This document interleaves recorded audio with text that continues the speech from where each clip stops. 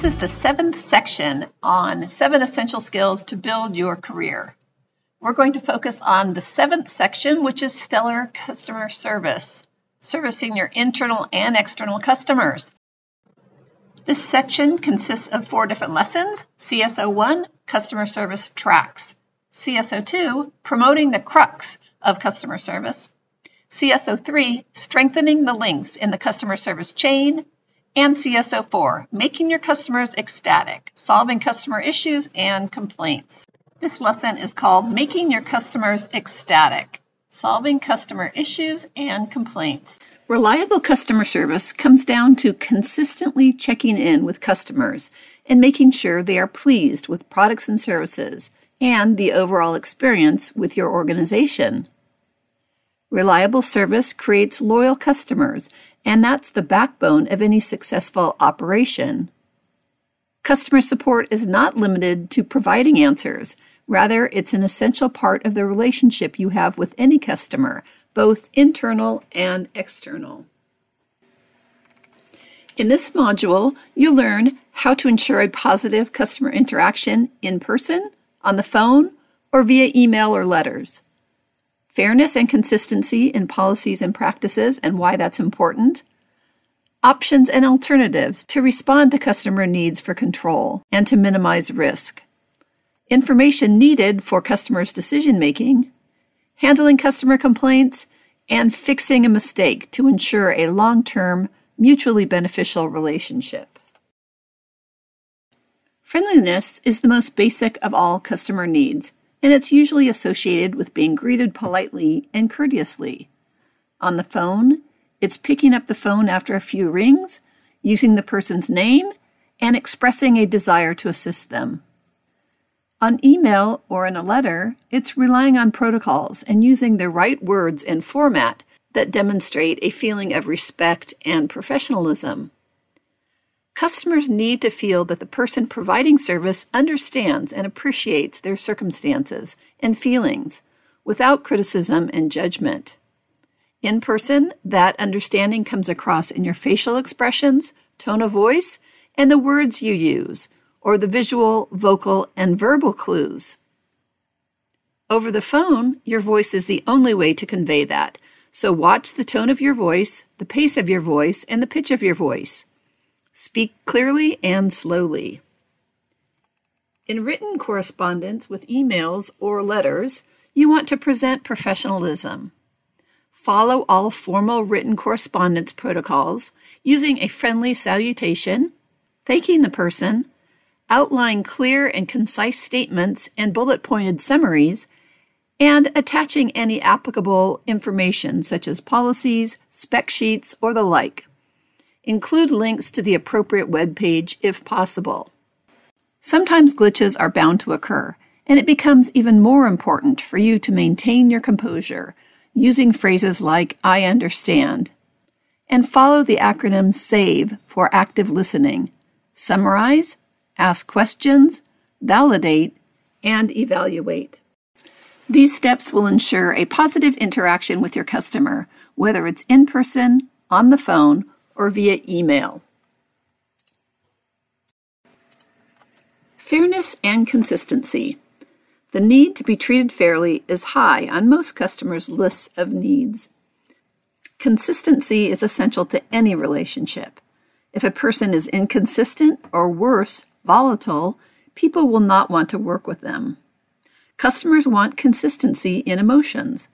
Positive customer encounters are likely to add to customer loyalty and build a longer-term relationship. Consistency is key in the areas of policies, rules, pricing, and all interactions or customer experiences.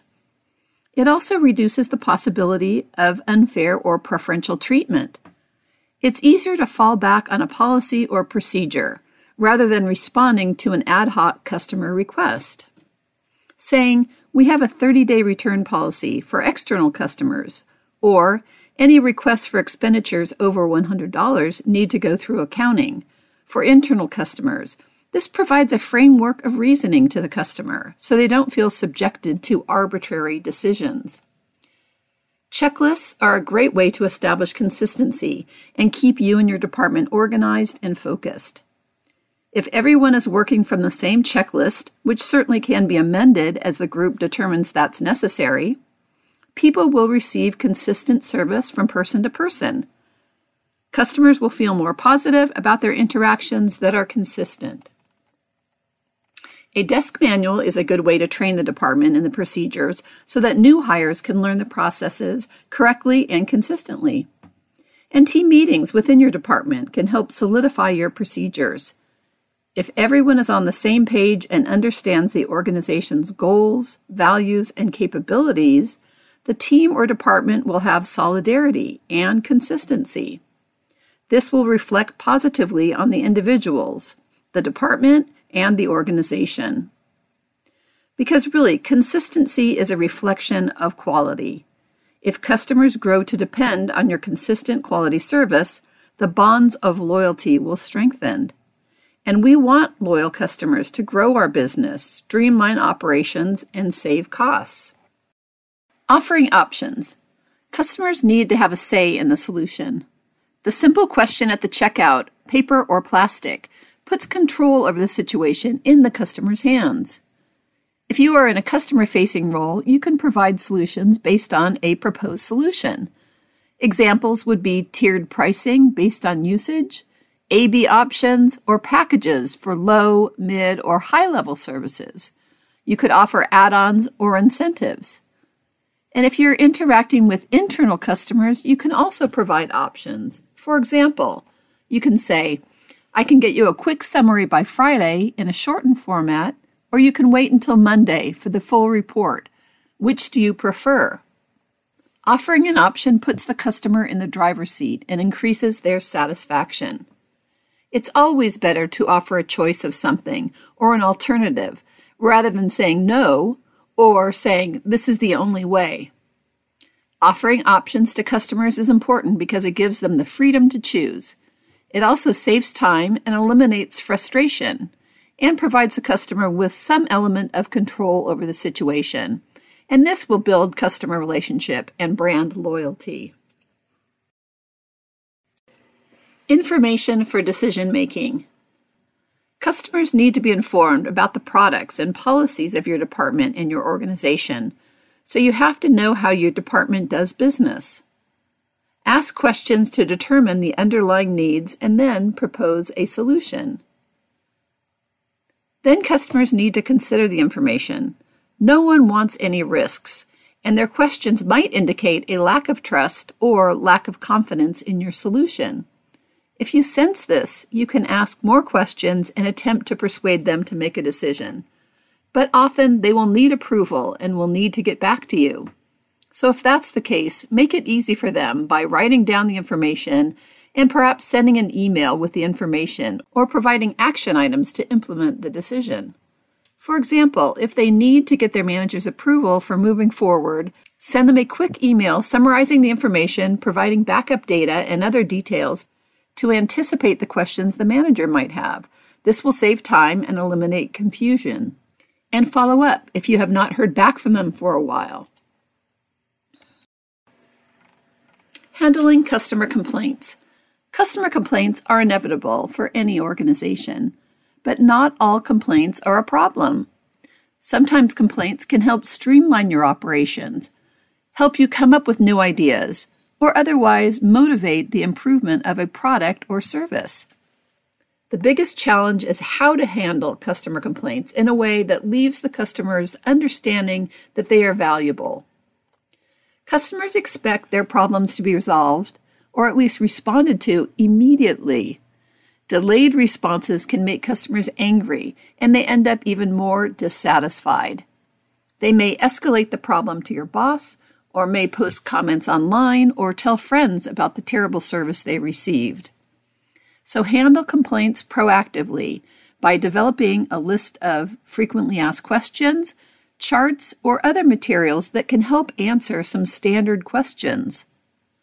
To respond to a customer complaint, you have 3 main communication channels: in person, over the phone, or via email or a letter. In person, allow the person to vent. and don't take it personally. Listen and acknowledge their concerns, and begin the active problem-solving process. And don't forget to follow through and follow up. On the phone calls can often spin into gripe sessions with people going on about their problem. Getting transferred or hung up on will make the person's approach even more negative. You may be the recipient of a negative customer interaction on the phone, so do your best to maintain your professionalism and respectful behavior. With emails or letters, always take the high road and do not get into an electronic shouting match with them. Maintain your composure and review the email to ensure that it sounds as professional as possible when the person will read it. Fixing a mistake. When responding to the customer complaint, be careful not to blame another person or provide a canned, scripted answer. Tailor your response to their specific problem and use this as an opportunity to start a genuine conversation, continuing to build a trusting relationship with your customer. Don't use a negative tone while conversing with your customer. Don't argue or get defensive while your customer is talking about the problem. And make your customers feel that you are on their side by empathizing with their concerns. Just admit the mistake, apologize sincerely, take accountability, and take steps to redeem yourself and your department or organization. When customers sense that you are sincerely sorry, it usually diffuses the situation. You can provide your customer with an estimated timeline to reply back and keep your customers informed. It will assure them that you are looking at their issue and will get a quick resolution. Once the resolution is successful, make sure you follow up with your customers. Or you could send them an email a week or so afterwards, ensuring that the solution worked for them. In summary, build your technical skills and knowledge of your internal processes and systems so you can better service your customers. Demonstrate strong interpersonal skills when interacting with customers, and build internal and external relationships with strong communication and conflict resolution techniques. Resolve customer issues gracefully and efficiently. In doing so, you are on your way to creating more loyal customers, improving your product, and delivering a better quality of service to your customers, both internal and external. Thank you very much. This has been a presentation of I2I Workplace. This module was called Resolving Customer Issues, Presenting Options, and Handling Complaints. Congratulations! You just completed one of more than 30 modules from I2I Workplace. These modules are provided on YouTube for your benefit to preview the extensive training content of our management training modules. After 4 modules, you can take a multiple-choice online 10-question test based on the content of 4 of the videos on YouTube. There are tests available for team leadership, interviewing and hiring, talent management, performance management, communication, efficiency, and customer service. You'll earn a certificate of completion. For only $9.99, you can document your management success. Go to i2iworkplace.com/store, pay $9.99 for each module, and you'll get a link to the certification test. For more high-impact, low-cost training, follow I2I Workplace on LinkedIn and YouTube. Or visit our website at www.i2iworkplace.com. Thank you.